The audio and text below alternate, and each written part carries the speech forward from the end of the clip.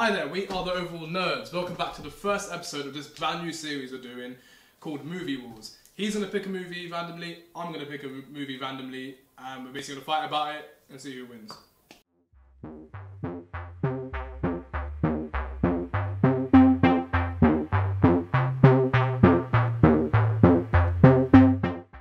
Okay, so basically we have a website here, right? And it's all Marvel films today for this episode.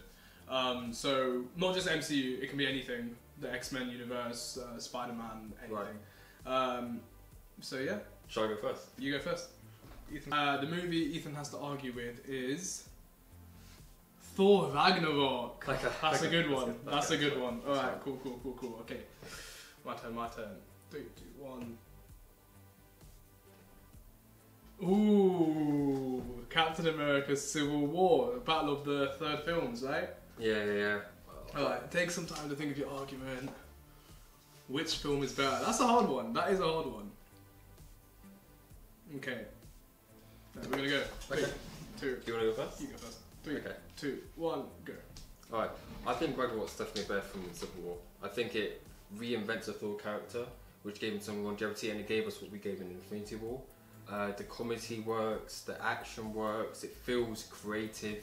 It just brought life into a franchise that it felt like was dying. And comparing it to Civil War, I don't know. At some parts, it does feel like Civil War's not living up to its title, that kind of Civil War aspect. 10 seconds. If I'm looking up to like the impact Ragnarok had for Thor and how it reinvented him, and looking at Civil War and what it did, I think Ragnarok has more impact overall. Yeah, okay, so Captain America Civil War, right? Let's think about the hype about this film. Forget, all this other stuff. Infinity War wasn't even a thing. I mean, it was, but it wasn't, it was a while away. There's no setup, it was just this, right? It was the aftermath of Age of Ultron. It was Captain America and Tony Stark at each other's throats, and you had all the Avengers in it. It was the first film that just made it really feel like a universe. It wasn't an Avenger film, right? It was just a Captain America film that made sense, where I had all these other characters in it, and it established Bucky's and Cap's relationship even more than it did.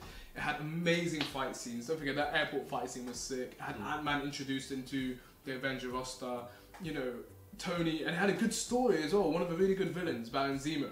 And one thing we can't forget is the long-lasting consequences. Because of this film, Infinity War exists. Because of this film, Thanos won. Because of what happened in this film, Endgame had to happen.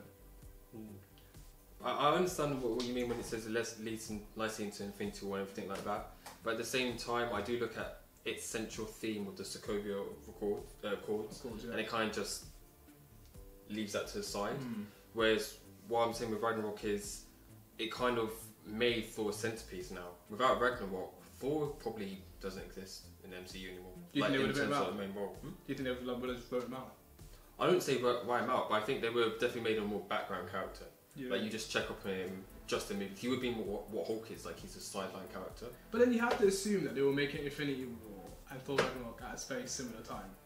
So they didn't realise what Thor Ragnarok was going to do for the character in terms of audience. And I think that was like the background bit. They were like, look, the first two movies, they've been alright, but they haven't really worked for us. We just want you to do whatever.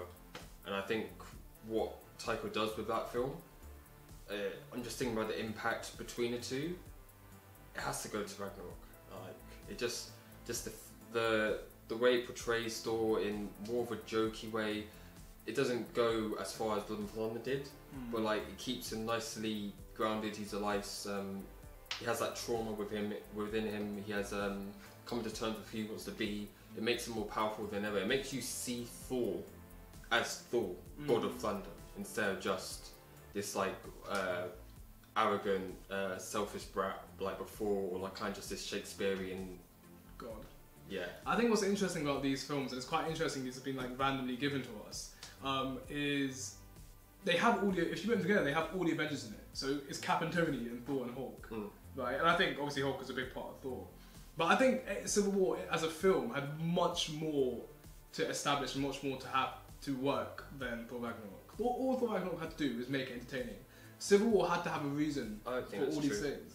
I think Civil War, yeah, it had to create the central theme of like you want to agree with both sides, but Ragnarok it was a film like, oh, why are they doing this?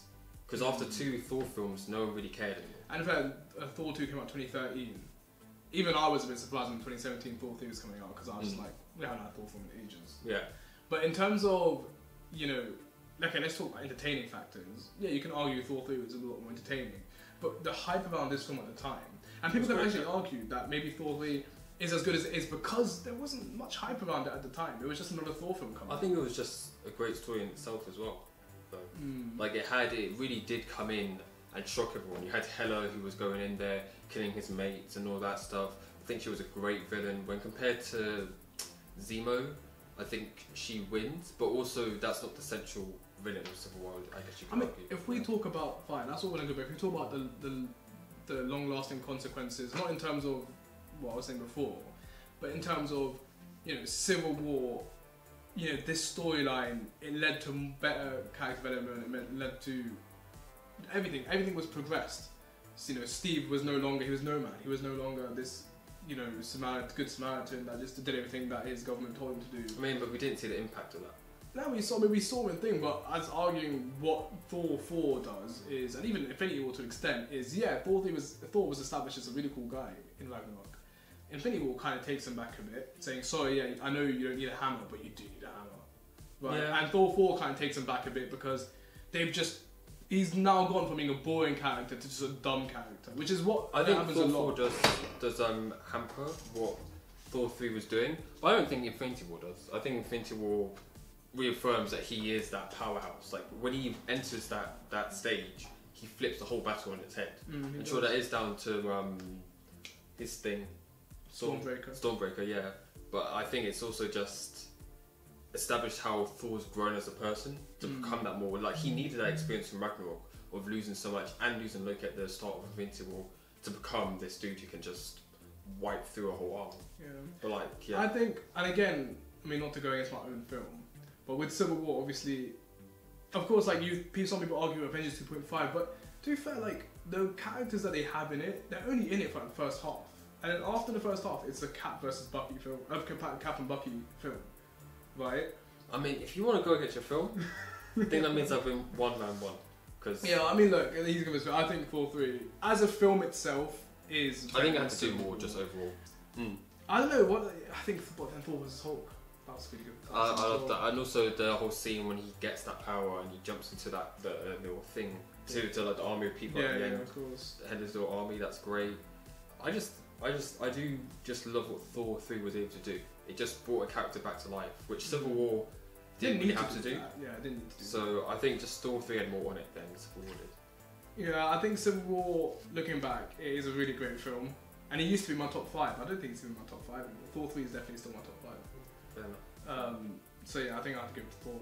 Let's go! Okay, that's one. Okay, next one.